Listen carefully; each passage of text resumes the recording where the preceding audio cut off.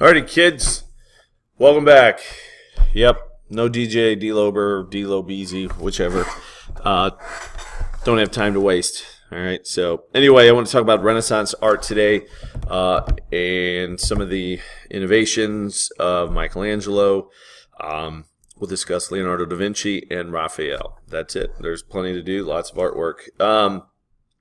So the terminology High Renaissance you need to be familiar with refers to the period 1450 to 1527, which brings an end. 1527 brings an end to the Renaissance, at least in Italy, and that coincides with the sack of Rome, which was ordered by Holy Roman Emperor Charles V, and he was angry at the Pope. We'll actually get into that next year when we start talking about Martin Luther and Henry VIII and the Protestant Reformation. But at any rate, it is the term High Renaissance is used to kind of denote the fact that there was tremendous artistic creation taking place mainly in three cities: Florence, Rome, and Venice.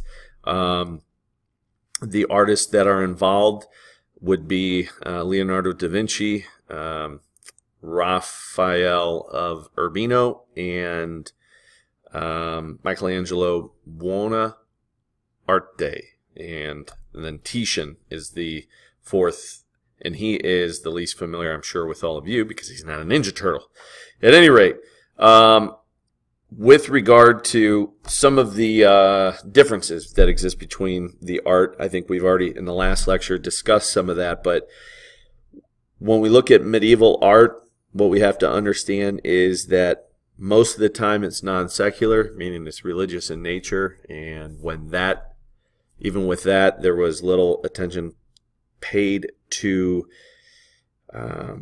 distinguishing features, facial features. Most often, the way in which most medieval paintings were rendered, the faces looked solemn, which means serious. As I said, there was no such thing as a linear perspective. However, during the Renaissance, all of this changes. And talking about, if we shift and talk about sculptures, the main difference is that during the Renaissance, we start to see freestanding, and of course, we learned that with Donatello's David.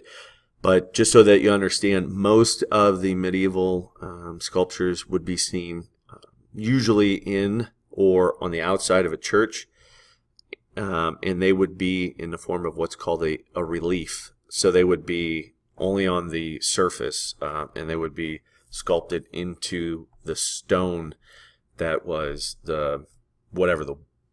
made to be part of the wall or the exterior of the church.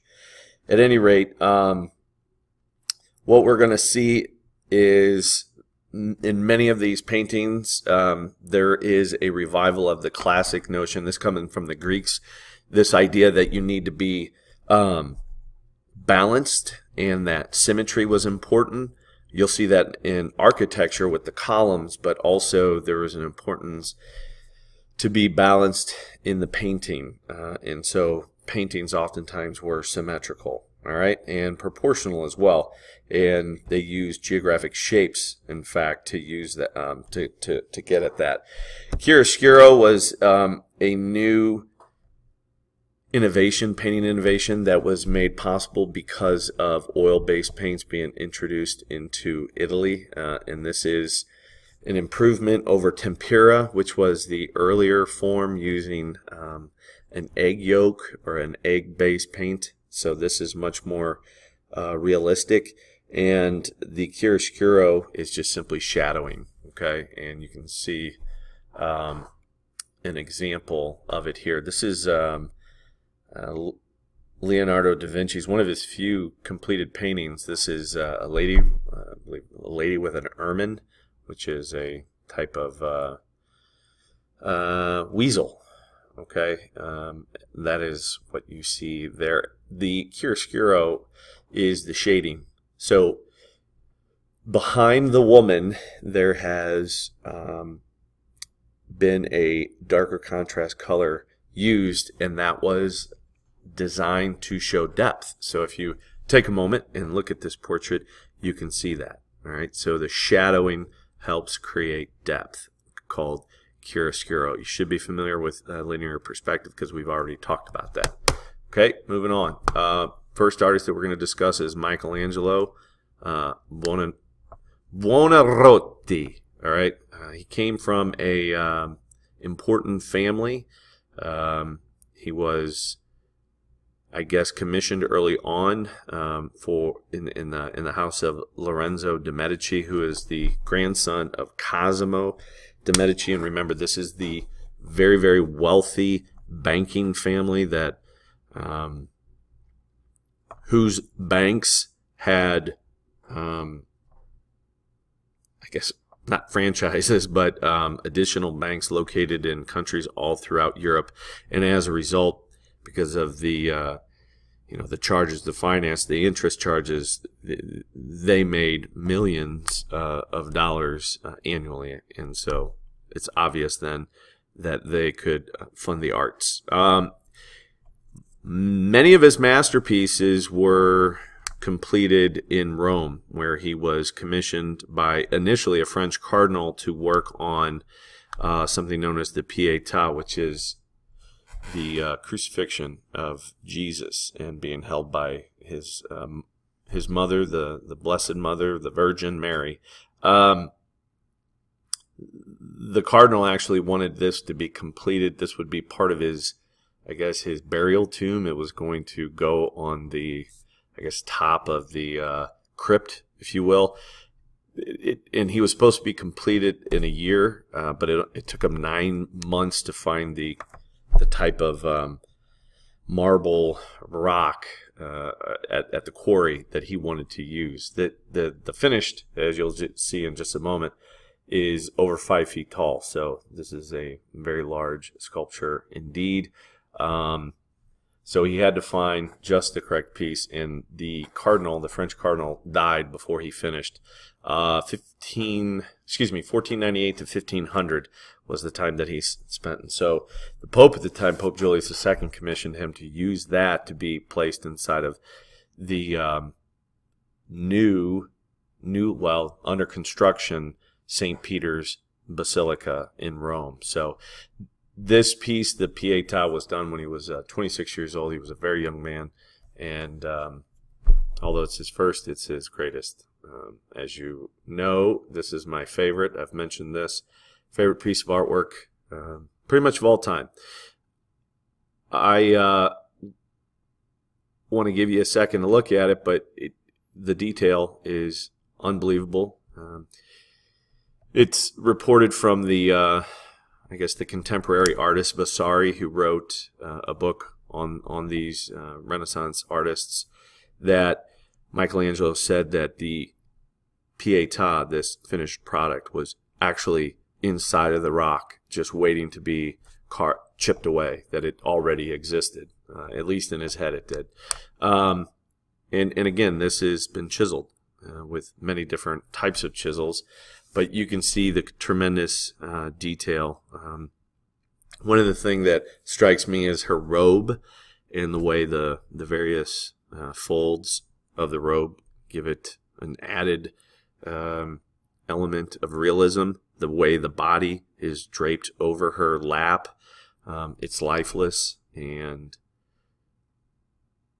the geometry that I talked about, this idea of symmetry and proportionality, one is achieved, but one is not. It is geometrically symmetrical. Mary seems to be in the shape of a triangle, which is a symmetrical shape, but as far as proportion goes, it's not. It's not in proportion, and the reason being is because for Mary, for a woman to hold an adult male in her lap would have to have been much larger than average, and in this particular instance, her lap is very large. So what's interesting, though, is that unless you point that out, you don't pick up on that. And so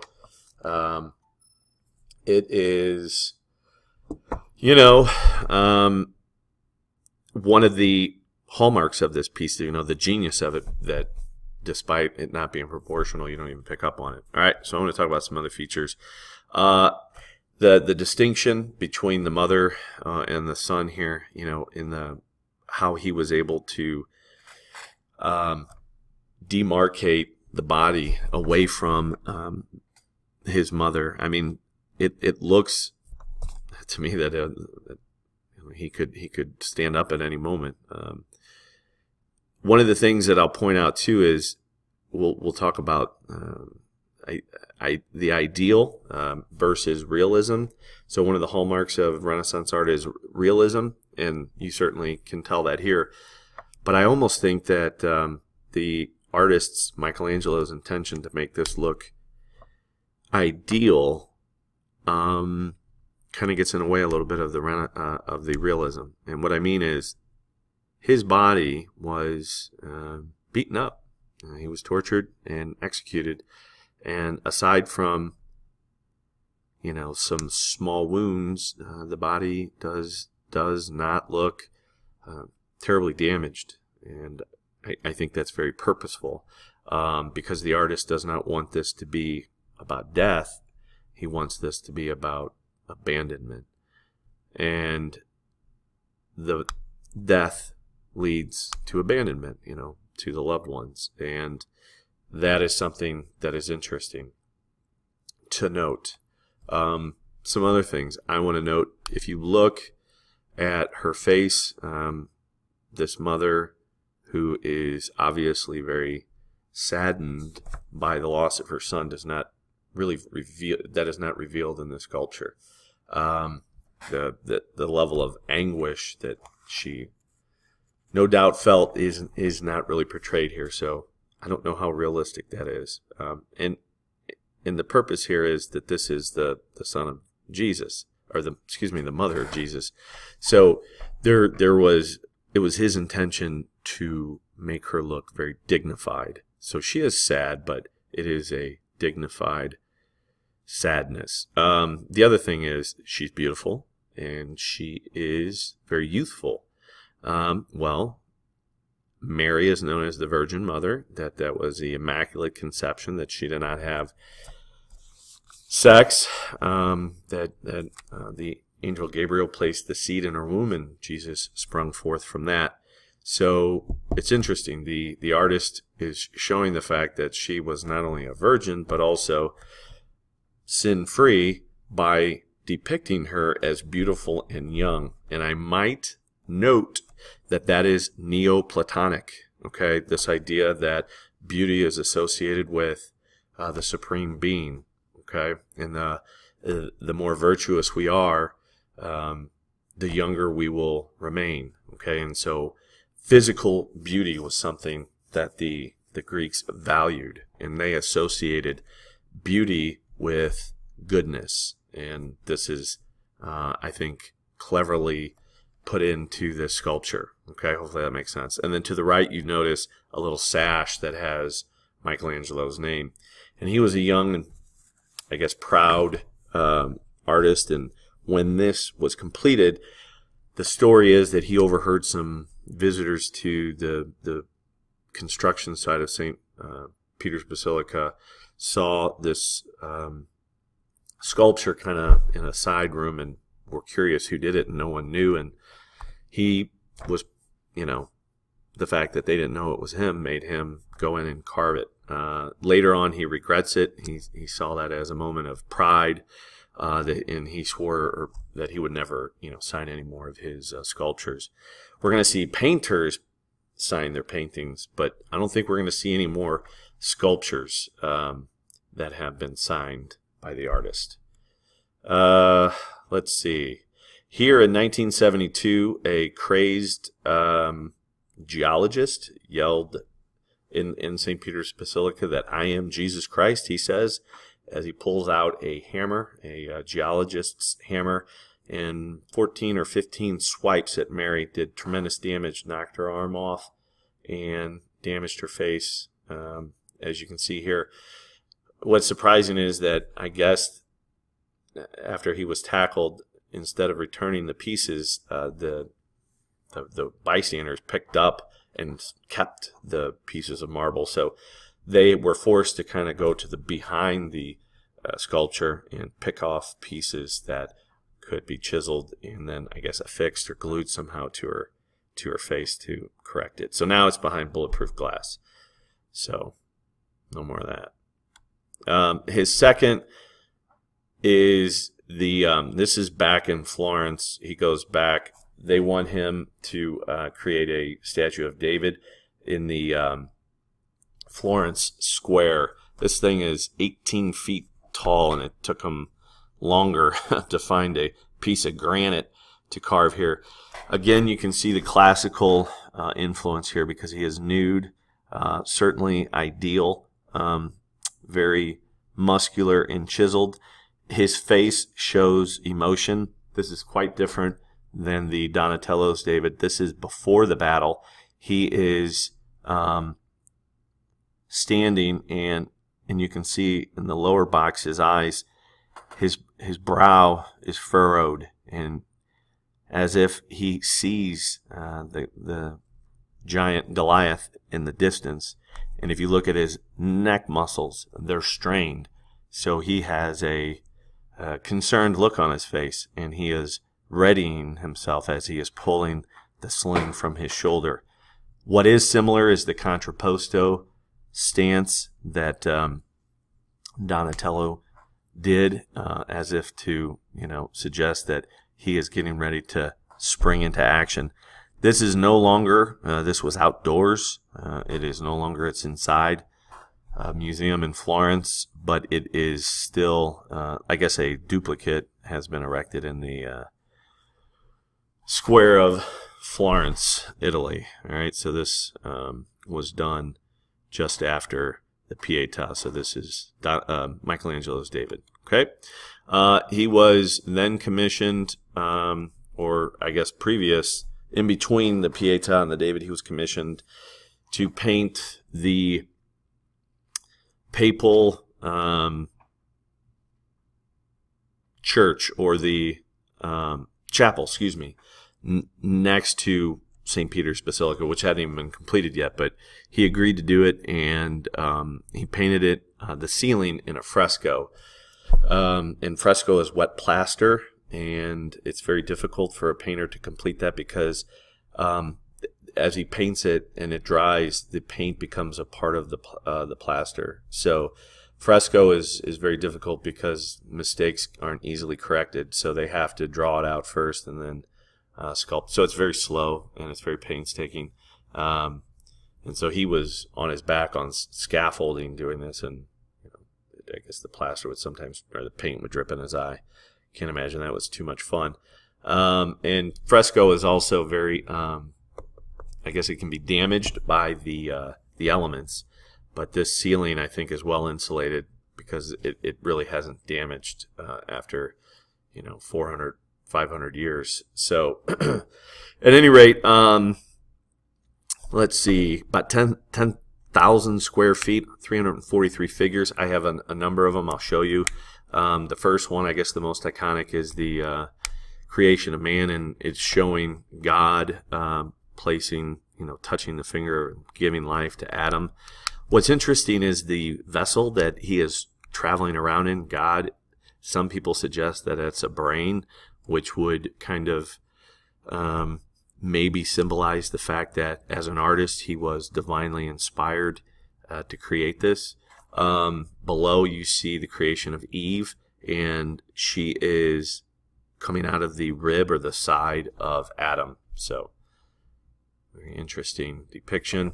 This is just half of the ceiling.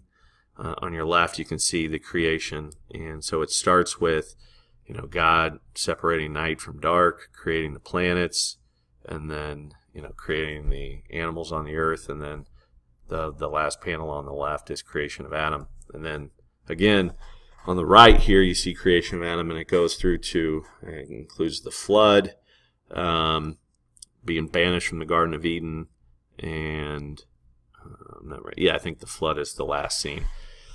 Don't ask me about those paintings that are flanking it.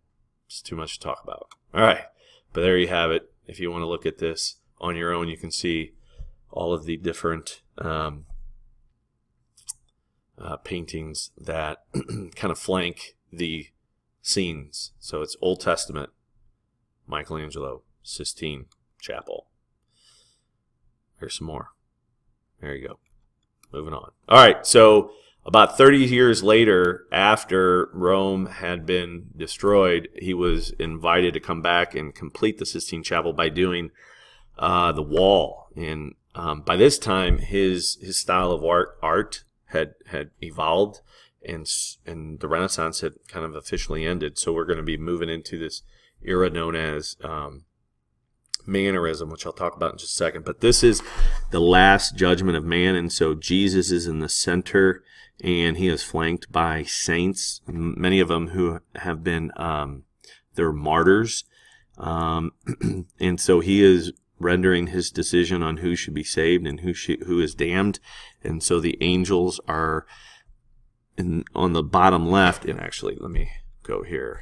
So this is Jesus. You can see, as I said, some of the martyrs who are flanking him, kind of interested of, this is the final judgment of man, and so they're interested to see who's going to be joining them in heaven.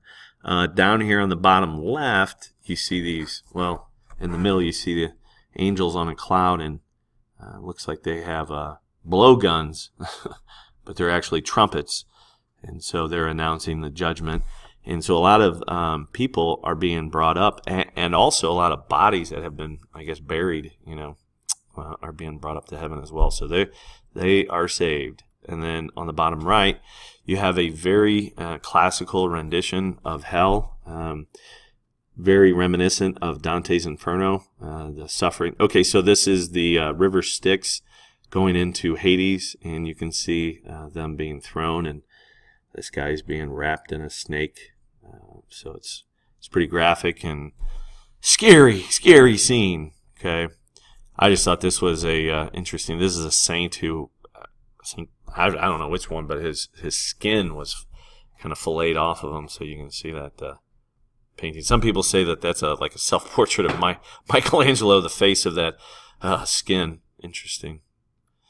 And then, yeah, this is the fight, where I guess people are being cast down into hell. So I don't know if they're coming from purgatory or what, but it's really heaven or hell at this point. There is no purgatory, so they're being thrown out of purgatory, I guess, into the pits of hell. So at any rate, okay, so another piece that he was commissioned to do was and this is when he was 71 years old, so this is near the end of his life. So I guess late 1550s or 1560. Not much had been done to St. Peter's Basilica. It had been rebuilt. St. Peter was believed to have been the first. He's one of the apostles and believed to be one of the first popes. And so there was a church that was constructed like in 300 after the Emperor Constantine legalized Christianity, and there was a church called St. Peter's built, and there was money raised in a project to rebuild it because it had fallen into disrepair, and so they leveled it and they began the process of rebuilding it. The original architect, a guy by the name of Bramante, died, and I guess he had selected Raphael as his successor, but Raphael died too, and so Michelangelo was chosen to complete the project. Let's see. Not much was done. He changed a little bit of the drawings or the designs, and then his main focus was the dome, which you'll see here. So he did some work on the church itself, the basilica itself, but as I said, his main focus was the dome. This is the largest dome in the world. It stands 450 feet tall. It's one of the tallest churches in the world. So this kind of dwarfs Il Duomo in Florence, 770 feet long, 500 feet wide. So this is quite large, okay? And this is right in the Vatican, in the heart of Rome. So you can see that's more of a eye level. So you can see the classical, the great columns in the front of the church.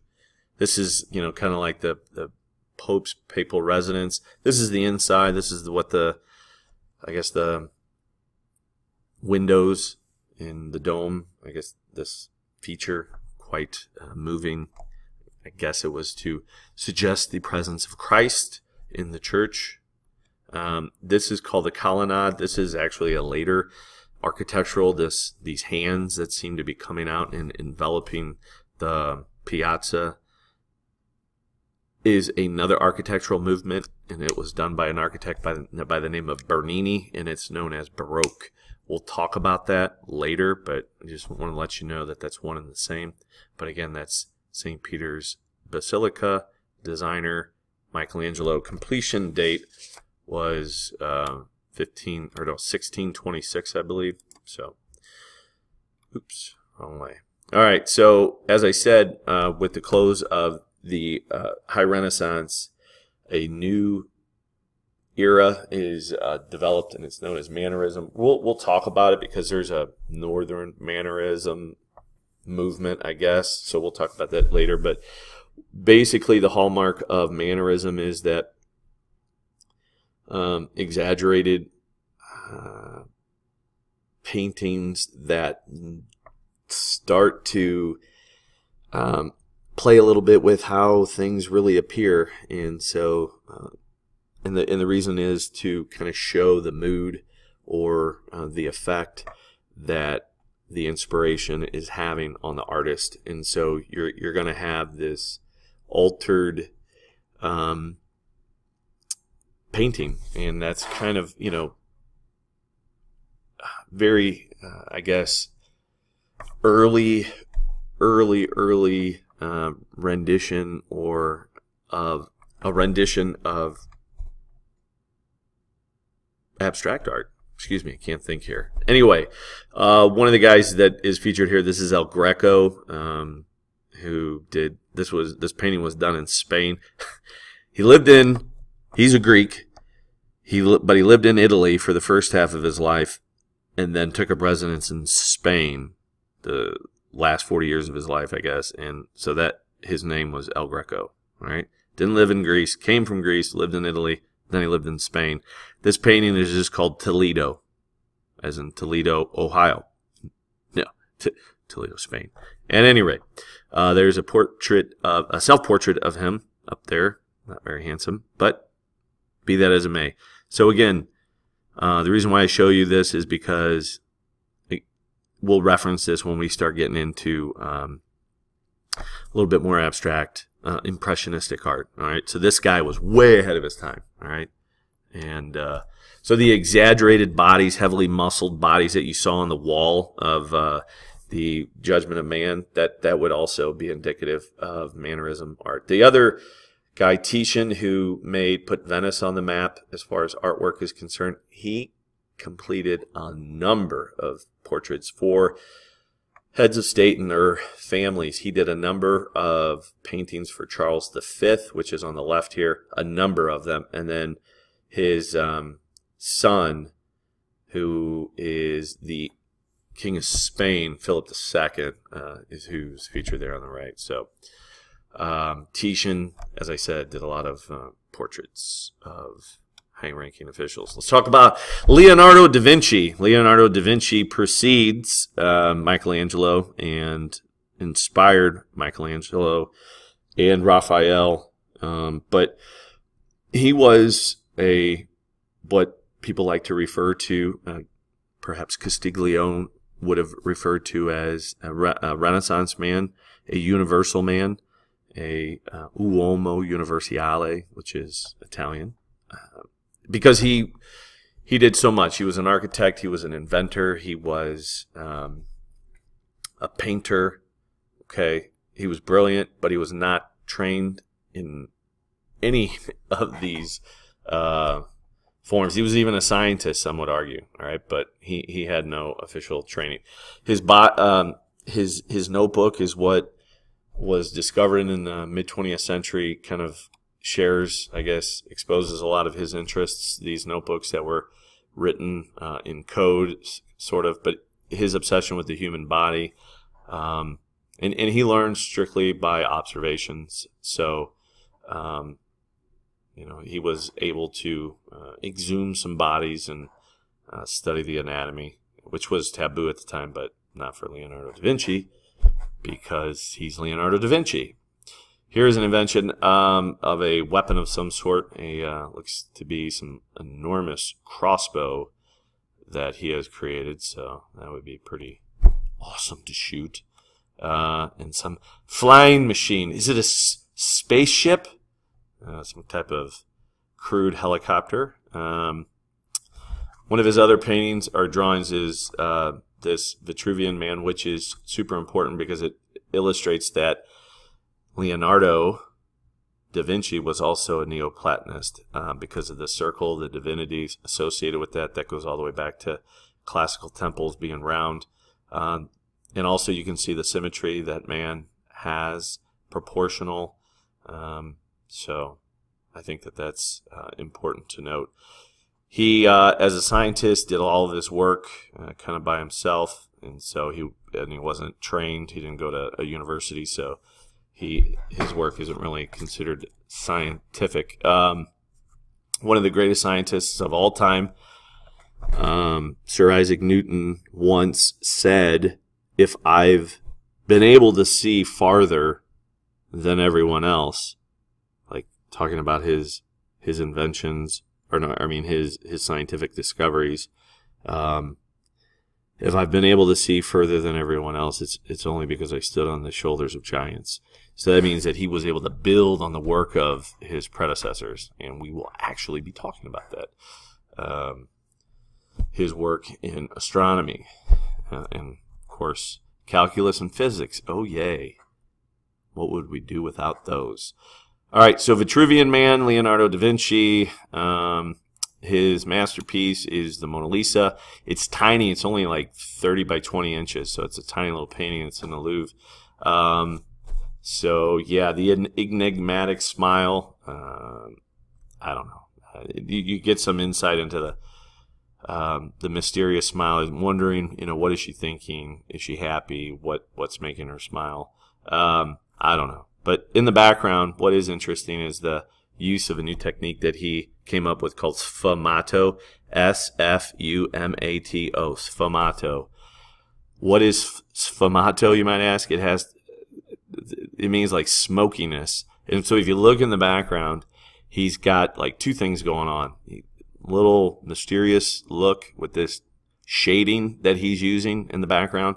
And your eye is kind of drawn to that. But also, the contrast with the light and dark colors gives the illusion that this portrait or this background is it's dimly lit. All right, like as the country, as the sun is going down, there are still pockets that are dimly lit and are illuminated. I think that's pretty masterful. He obviously knows a thing or two about linear perspective, and I do believe this painting is done with oil base. So gone are the tempera paintings. The Sistine Chapel was done with tempera paint, pretty sure, as was this, The Last Supper, one of his other masterpieces. This was done on a church wall, and he was experimenting with some new techniques, and it was damaged. But this is Jesus of Nazareth at his Last Supper, and he has revealed to his 12 disciples or 12 apostles that somebody will betray me. Okay, and so as they're breaking bread, and this is a very instrumental, for Christians, this moment when he is saying, "Do this in memory of me." This idea of the Eucharist, but there's a bunch of stuff going on here. All right, so there's symmetry because the walls are flanked with those tapestries, an equal number. There's symmetry in the background, the vanishing point. There are 3 windows. The way in which the people are gathered around the table. that flank Jesus. They are in clusters of 3, and there are 4 of them, 2 on the right, 2 on the left. So that's proportional and symmetrical. And then the linear perspective is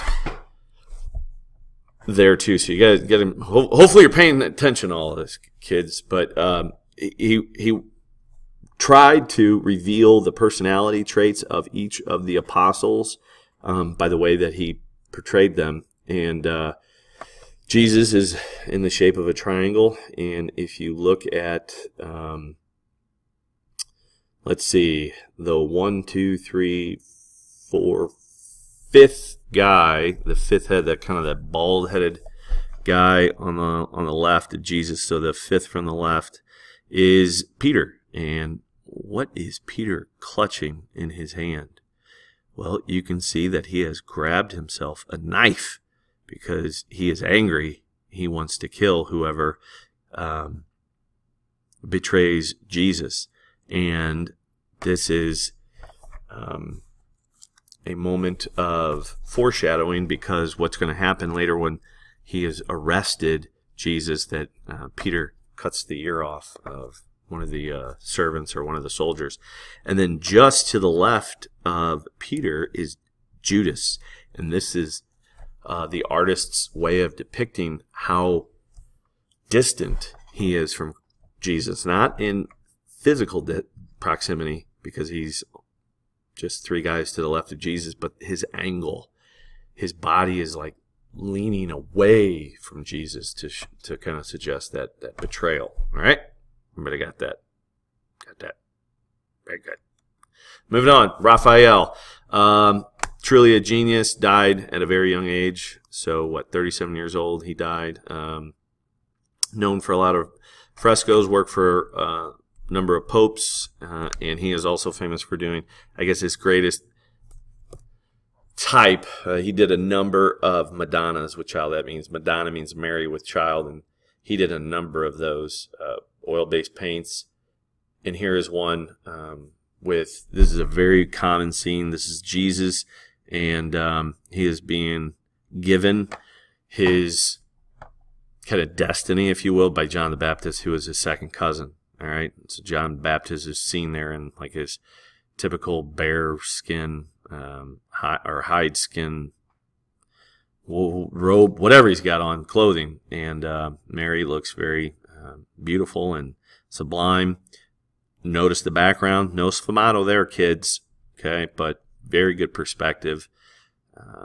So this is, as I said, by the symbolic giving of this little cross, he is kind of alluding to what what Jesus's mission is going to be when he's an adult. Okay, and then here is another one. It's called the Betrothal of the Virgin. This is a very famous painting. It's kind of making a modern rendition of the marriage of Joseph to the Virgin Mary.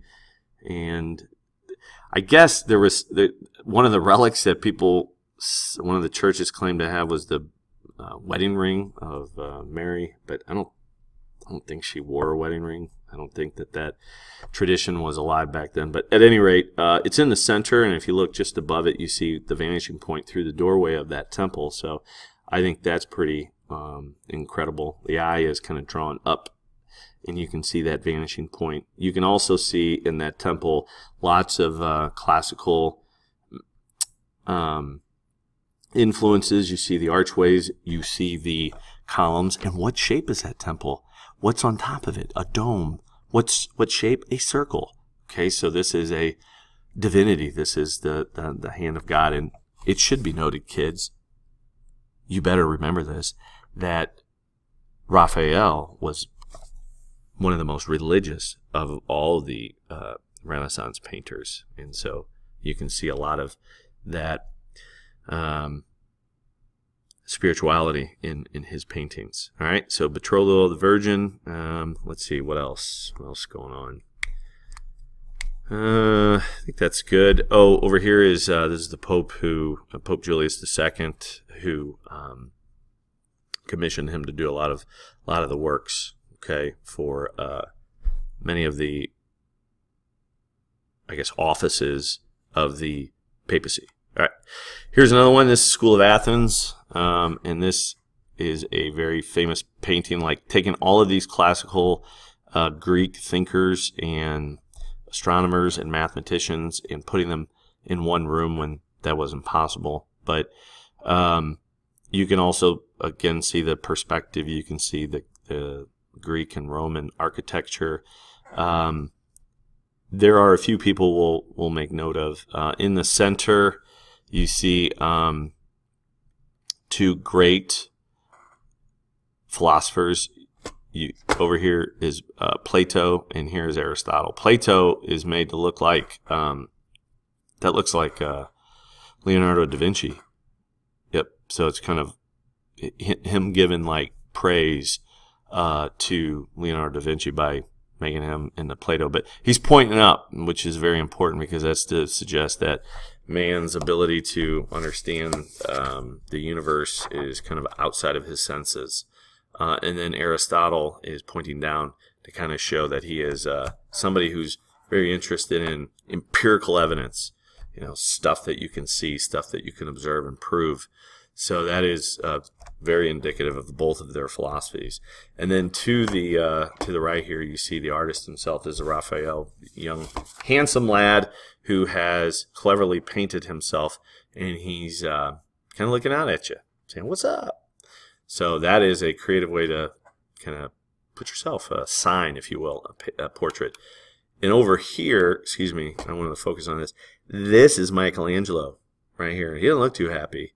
Michelangelo is supposed to be a Greek writer by the name of Heraclitus, who you don't need to remember that, but this is what Michelangelo looked like, and he's brooding. He's upset because Pope Julius, the old guy over here, is hassling him all the time. Like, when are you going to finish? When are you going to get done with this ceiling? Right? So that was, and then also Michelangelo wasn't a very nice guy. He was very difficult to work for, say a lot of his patrons. All right? But not him. He was very social. Raphael was very friendly. Everybody loved Raphael. All right. Hey, guess what? That's it. All right. I'm getting out of here. See you, kids. Bye.